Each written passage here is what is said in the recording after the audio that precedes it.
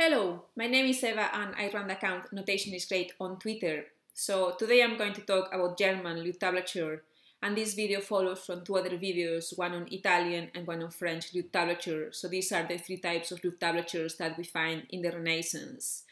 So just to recap a bit, if you've seen my other videos, maybe you can skip this part. What is a tablature and how is it different from staff notation, which is what we are used to these days? Well, a tablature is more of a set of instructions, okay? So there are tablatures for different instruments like the organ, the viol, the violin, etc. And I try to cover a few of those in other videos. But basically, with staff notation, you don't have typically any indication on how to produce a given pitch, a given note. You are told, well, this is a G major chord, just produce it.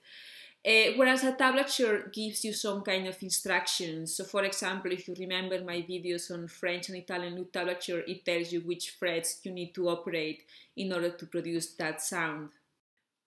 So while Italian and French lute tablature share some similarities, German lute tablature is quite different in that each fret is given its own sign, its own identity.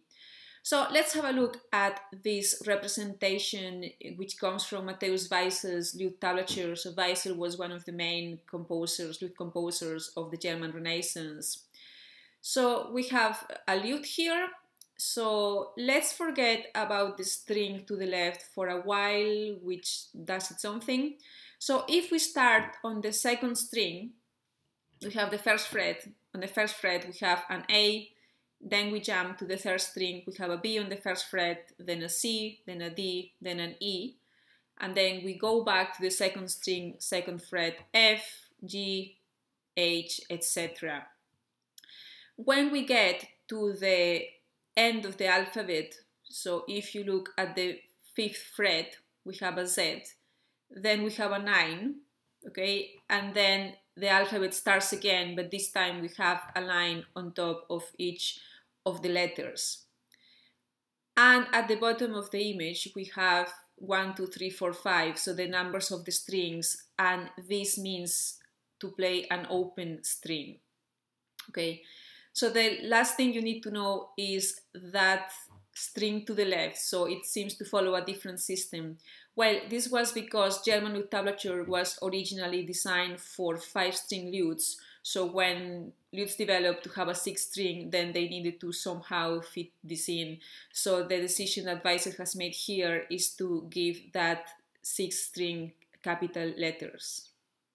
This is a piece by Weissel.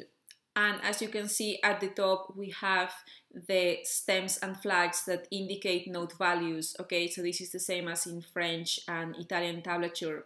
But unlike French and Italian tablature, we don't have lines, we don't have a so-called staff.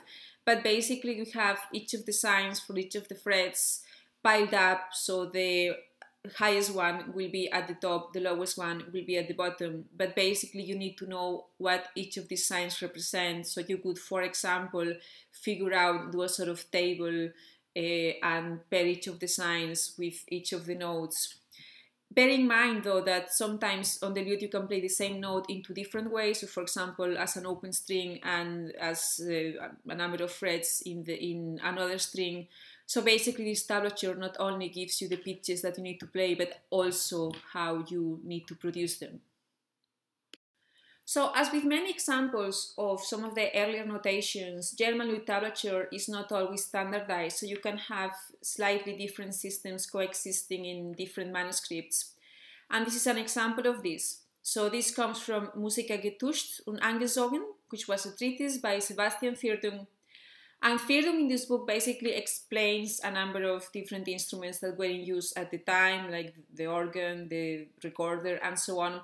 And he also gives us examples of the different notation systems used for these instruments, okay? So here he's explaining lute tablature to us. So as you can see, it follows the same principle as we saw in Weissel. And again, the 6th string does its own thing, uses different symbols. But as you can see here, when he gets to the end of the alphabet, instead of starting again and writing a line on top of each note, basically what he does is to repeat the letter. So it goes from A to AA, BB, etc.